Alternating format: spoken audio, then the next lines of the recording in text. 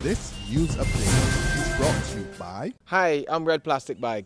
Anyone who knows me knows I don't like cold.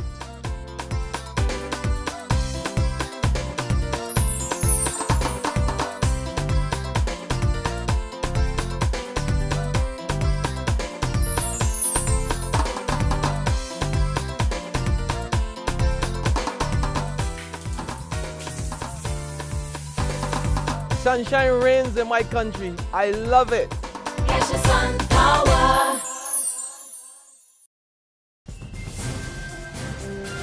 This is a Noon Barbados Today update for Wednesday, June the 4th, 2014. I'm Emmanuel Joseph. We begin with official confirmation that Barbados has recorded its first case of chikungunya. Health Minister John Boyce told a news conference this morning the case was among 7 samples sent for testing to the Trinidad-based Caribbean Public Health Agency last week. This is an imported case.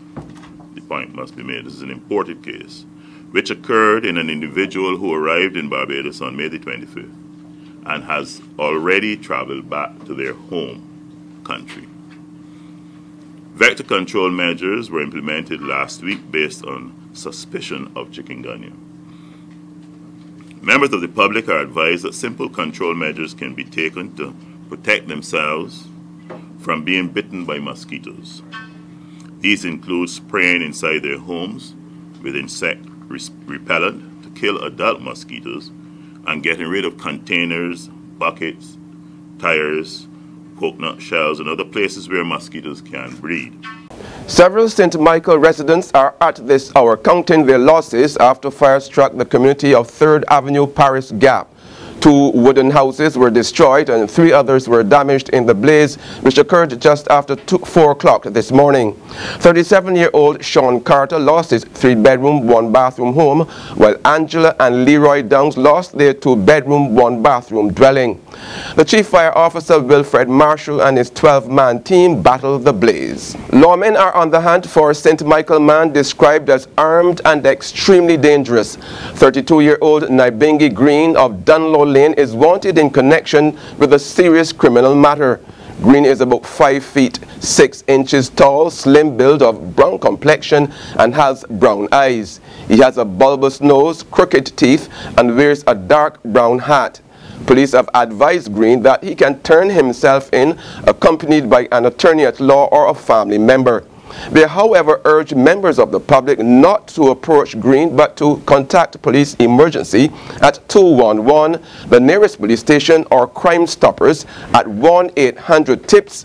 That's 1-800-8477. In other news now, the Barbados Economic Society raises alarm about Moody's 3-tier downgrade of the island's sovereign debt from BA3 to B3.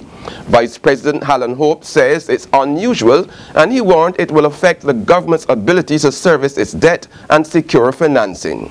A drop of $3 to B3 from BA3 represents a significant shift in confidence in sovereign debt, as monitored and analyzed by Moody's. This evaluation on Barbados' foreign debt situation proved to be an extensive piece, which has highlighted concerns that Barbadians have been aware of for some time. The major implications of this downgrade relate to its impact on government's existing debt obligations, as well as its ability to secure future financing at manageable costs for any existing debt service linked to movements in credit ratings. The 3-notch downgrade will increase government's interest costs and raise its expenditure. There's regional and international news after this short break. My dad means everything to me. He's my friend, he's my pillar, he's my role model, he's always there. I'm celebrating my dad this Father's Day with Barbados Today. So can you? Write a letter telling us why your dad is #1 to love@barbadostoday.bb and get a chance to win a Samsung Tablet 3. Enter now. The deadline closes on June 12. Over in the Caribbean, a Vincentian mother of 4 is sentenced to 1 year behind bars for burning her son with a hot iron. 23-year-old Tashika D'Souza pleaded guilty to causing grievous bodily harm to her 6-year-old after pressing the appliance to his body 3 times for soiling himself after she had prepared him for school. D'Souza apologized to the court, saying she was not aware that the iron was still hot since she had plugged it out a while before the incident. The boy was burnt on the hand and abdomen. On the international front, Alaska is on red alert following a major volcanic eruption. The Pavlov volcano, located in one of the country's inhabited regions, erupted with new intensity yesterday, sending smoke and ash some 24,000 feet into the air after years of rumbling. The occurrence did not cause any disruptions to nearby towns, but the country is now on the highest volcanic alert in 5 years. Scientists expect strong eruptions to continue for the next few months.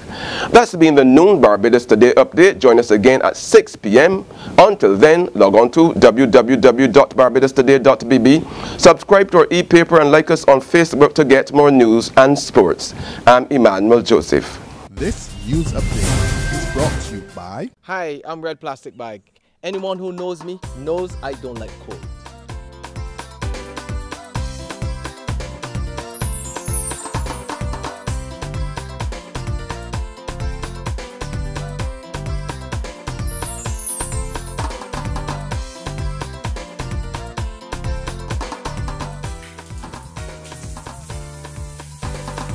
Sunshine reigns in my country. I love it. Catch the sun power.